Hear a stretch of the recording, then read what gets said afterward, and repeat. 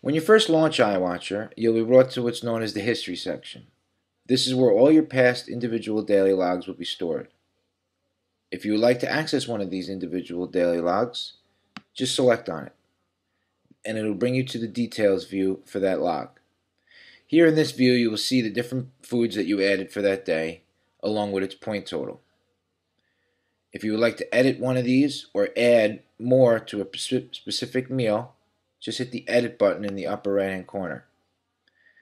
To add new foods, you would just hit the add new line here and enter in the food you'd like to add. Then assign it a point value and hit the save button, and your new food will show up under its respective meal. The same goes for editing foods. Just select the food you'd like to edit, make the changes you would like, and hit the save button, and your changes will show up automatically. Okay, I'm going to go ahead and let me put this back to how it was so we can continue.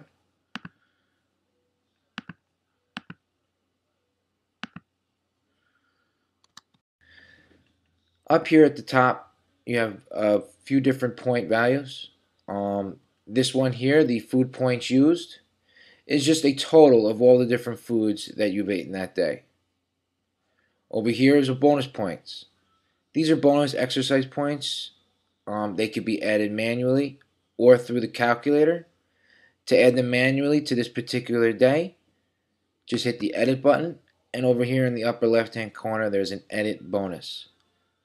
Select that button and you'll be presented with the option to either delete bonus points or add bonus points. If you would like to add bonus points, just type in the amount of points that you would like to add and hit save. You see it subtracted 5 points from the total points that you had for that day to give you a grand total of 23. This can be displayed in either points used or points remaining. Right now we have it set to points used. In a few minutes I will go over how to change that to points remaining if that's what you would choose, as well as going over the extra feature. This button here is just an information button, a quick look at the different settings that you have for this log. Tap on that button and it lets you know how the extra score features turn off, what your daily allowance is set to, and how it's being displayed. You can either hide this button or just hit OK. Hitting OK, the button will remain there. If you were to hit hide, it will hide the button, but the button is still active. If you were to just touch in this general area, the button will come back. Okay, let's exit out of edit mode.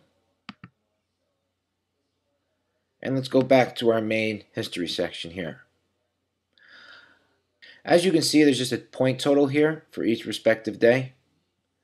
There's an edit button in the upper left hand corner if you would like to delete individual logs. And there's a new day button over here. This button is only active when a new day has not been started, which I have not for today's date. So let's go ahead and hit that day, and a new day will be automatically entered into the log and put at the top of the list. And as you can see up at the title here, that's today's date, which is July 4th. In this view here, it will just say today, so you have quicker access to that day, not trying to figure out which one is your present days.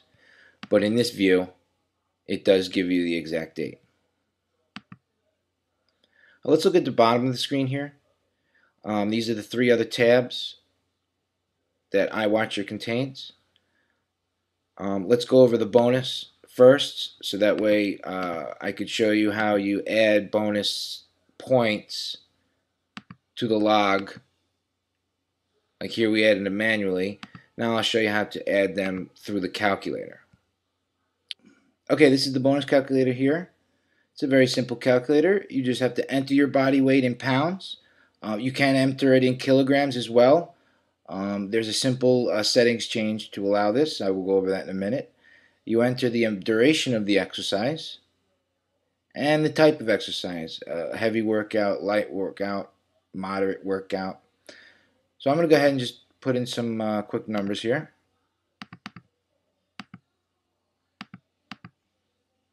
Then I hit go on the keyboard to perform the calculation. So with a light exercise of 45 minutes with my weight, I earned 2 bonus points. You can then select the different types of exercise here to see how the points will get affected. If I had done a heavy workout, I would have earned 7 bonus points. Well, let's just say I had the light exercise, so I earned 2 bonus points. To send that to the log, just hit this simple button up here in the upper left-hand corner, and you'll get a notification from iWatchr saying that it's going to send the 2 points to today's log and subtract it from today's total. So we'll go ahead and hit OK. Now, if you were to go back to today's log, you'll see the 2 bonus points has been added and then subtracted from the total. Okay, let's return to the history log, and let's take a look at the bottom of the screen here where there's other tabs. Let's select the calculator tab. This is iWatchr's food point value calculator. By default, iWatchr's calculator is set up to work with the American version formula. But when I go over the settings in a few minutes, I will show you how to change between the American and European version formulas for this calculator. It's a very simple calculator. You just have to type in the values into the fields and hit go on the keyboard. We have calories, total fat, and fiber. So I'm going to go ahead and enter some values in.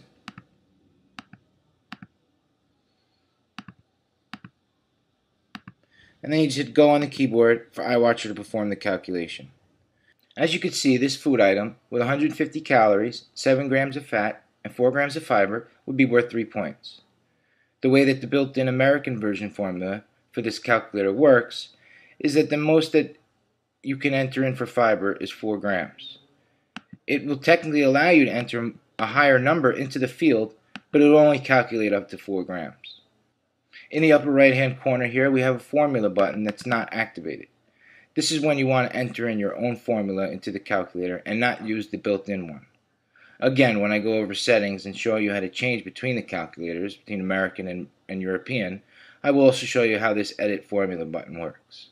In the upper left-hand corner is an about page. This is just some quick details about iWatchr, and it also contains a button in the right-hand corner that will take you to the support site, divoliapps.com. So let's exit out of that. Now let's take a look at the Favorites tab at the bottom of the screen. The Favorites tab is to allow you to do one-click logging for all your Today items. As of the making of this video, Favorites can only be used to log foods for today. And when I say today, I mean the log that is actually marked your present day. I am working on a feature that will enable you to add favorites to any day, but as of right now, it's just for today. To add a new favorite, just tap the plus button in the upper right-hand corner. Type in the name of the food that you want to add to your favorites and its score value, and hit save.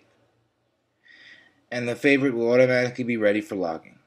To log this particular item, just hit this log it button next to the name.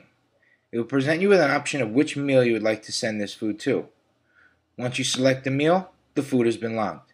If you would like, you could go back to today's log to double check that it has been added. And here we have in dinner, chicken, 7 points. So the food item has been added. Once you've developed quite a list of favorites, you'll notice the tab here on the right side of the screen.